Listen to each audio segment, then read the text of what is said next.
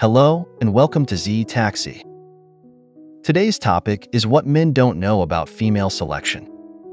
The internet has caused a surge in awareness on this topic in recent years, giving the current generation a unique advantage in comprehending female mating and dating behavior more precisely and clearly than ever before. While some of the information available on the subject was unavailable to men even 10 years ago, I believe that it will ultimately benefit both men and women since it is now more widely known. One of the most important concepts in this information cache is hypergamy, or the propensity to mate and choose men who, for example, in today's talk, I want to address two common misconceptions about hypergamy held by men. These misconceptions roughly correspond to the two general reactions men seem to have when they learn about the reality of hypergamy. Hypergamy influences almost every aspect of female sexual selection and has a number of significant downstream consequences, so it's really important to understand this concept. The first is the most common since, regrettably, it matches the more typical response of men. In summary, many men, especially young men, become very discouraged when they learn about the sexual selection criteria used by women. They hear that women are only interested in the top percent of the top 10% of men, and they think to themselves, well, I wasn't in the top 10% of men in high school, college, or young adulthood. As a result, they incorrectly conclude that either A, they could never enter those upper echelons, or B, that even if they could, the time and effort involved would not be worth it. In other words, the juice isn't worth the squeeze. Or, I don't have anything that a woman will really want, why bother? Or something along those lines. Men initiate most interactions, so they disproportionately face more rejection than women do at the beginning of a relationship, and women end most relationships. So men disproportionately face more rejection than women do at the end of a relationship. This rejection can be hurtful in many ways. These men may be rationally concluding that a high-risk, low-reward endeavor doesn't make sense for them. If we were talking about investing their money, we would call this decision prudent, and no one would have a problem with it. On the other hand, lots of people seem to have a problem with the same decision being made about women. These men need to grow up, stop sniveling, and frankly fall in line. This is hardly fair and would likely make a good topic for a future video. However, my point here is that these men misunderstand the payoff of hypergamy after all the time and effort expended to align with the criteria of hypergamy. The payoff is not that a woman has ultimately provided security and material resources, or even that a man is offered sex and a relationship. The payoff is the growth and prosperity that are redound to the man as a result. What does this mean? A top 10% man can only indirectly benefit a woman, and then only if she can acquire and maintain access to the man. However, a top 10% man directly benefits himself. He directly benefits from being stronger, wealthier, and having a higher status.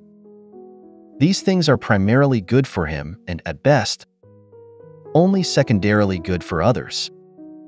Even if much of his wealth and status are stripped from him by a divorce or a breakup, which can certainly happen in today's society, he remains the source of that value. And he became the source of that value in the transformational process of becoming a top 10% man. So this is the first misunderstanding about hypergamy, that it primarily benefits women. It doesn't. It primarily benefits men, and can only indirectly benefit women, namely if a man chooses to bestow the benefit upon her. Now, before I'm going any further, if you're liking what you're hearing, please consider sending this episode to someone who might benefit from its message, because it's word-of-mouth referrals like this that really help to make the channel grow. You may also consider hitting the super thanks button, those three little dots in the lower right-hand corner, and tip me in proportion to the value you feel you've received from this episode. It's your donations that make all this happen, and I really appreciate your support. Now, not all men get discouraged upon learning about the realities of hypergamy. On the contrary, a smaller subset of men get fired up. These guys are energized by what they see as a viable path forward. They think, fantastic, with this information I can kind of hack the Game, I think I can align myself with female selection preferences by analyzing what actually works in terms of mating and dating. Let's go get this bread. I can get rich, I can get fit, and I can get smooth. In many ways, this is an adaptive response because, as previously mentioned, all of these things directly benefit the man in question. However, in my opinion, this is where men are frequently, shall we say, deceived, because in actuality, women don't actually give sex to men in relationships simply as a result of men meeting their selection criteria. The notion that implementing behavior X will address issue Y is a masculine approach to problem solving that is transferred onto women. Men hear that women want a guy with a six-pack and a six-figure income, and they think, great if I get these things. If I'm finally what women want, then that means that women will reward me with sex and relationships. It's the same mentality that believes that if I buy her a drink, listen to her problems, and show my value, then she will reward me with sex at the end of the date. Writ large, and the disappointing reality is that this is not the case. Sure, all other things being equal, a woman is more likely to choose a guy with a six-pack and a six-figure income over a guy that doesn't have those things, but it's not true that the vast majority of women will choose a guy just because he has a six-pack and a six-figure income. These things might make it easier for a guy to get his foot in the door, but it's better to consider meeting women's hypergamous criteria as a necessary but insufficient condition of sexual opportunity. Unless you are like world-famous women, aren't going to be lining up to date you. Even if you have all of the things that hypergamy says, that women are looking for, a good-looking brain surgeon can drink at the bar by himself all night. And this is because despite the fact that the man may have worked 10 to 20 years to meet women's hypergamous criteria, he has to start from scratch with every new woman he meets like he could be a successful, handsome, eligible bachelor who has worked hard for years to earn his social proof and status, and he will still have to start at square one, which for a lot of women means convincing them that he's not a serial killer. Like, can you imagine a job interview 20 years into your career in which the interaction begins with the default assumption that you are a fraudulent embezzler until proven otherwise? And this is what happens with women. They have to feel safe, they have to feel heard, they have to feel like you're attracted to more than their bodies, etc. And if you say one thing that they don't like too early in the interaction, poof, the opportunity vanishes in an instant. And while it's true that the more a woman is attracted to you, the easier this process becomes, you don't get to bypass this process just because you've got biceps and a bank account. Indeed, you have to begin with women right where you would have if you hadn't spent 10 or 20 years building your status and lifestyle, namely at zero. And if you spend all that time on your abs and income, and you never learned how to seduce a woman, you're probably not going to get as far as the guy who spent a year learning how to seduce a woman and has neither the ABS nor the income. Well, sadly, fulfilling women's hypergamous requirements is not the magic bullet that many men assume it will be. In fact, the majority of these requirements are what I refer to as attraction proxies. The underlying message is that, even with all the trappings of a successful man, dating a woman won't be simple. Even if you are in the top 10%, it doesn't mean you won't still need to approach people, put in effort, and successfully charm them.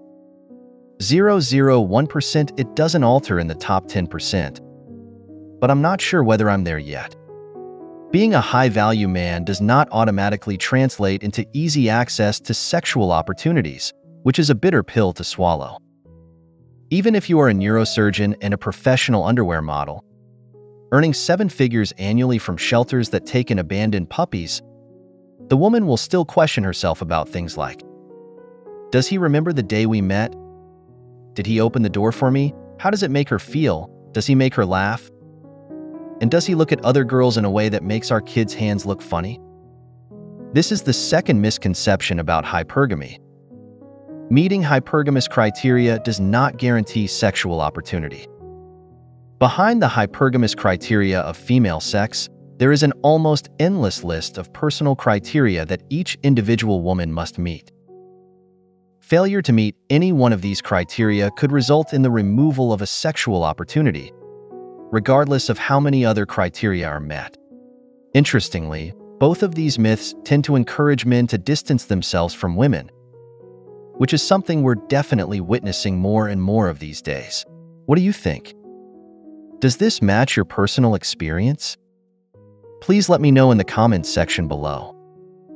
If you made it this far, you might also enjoy this episode. And please subscribe to this channel. Thank you for listening, as usual.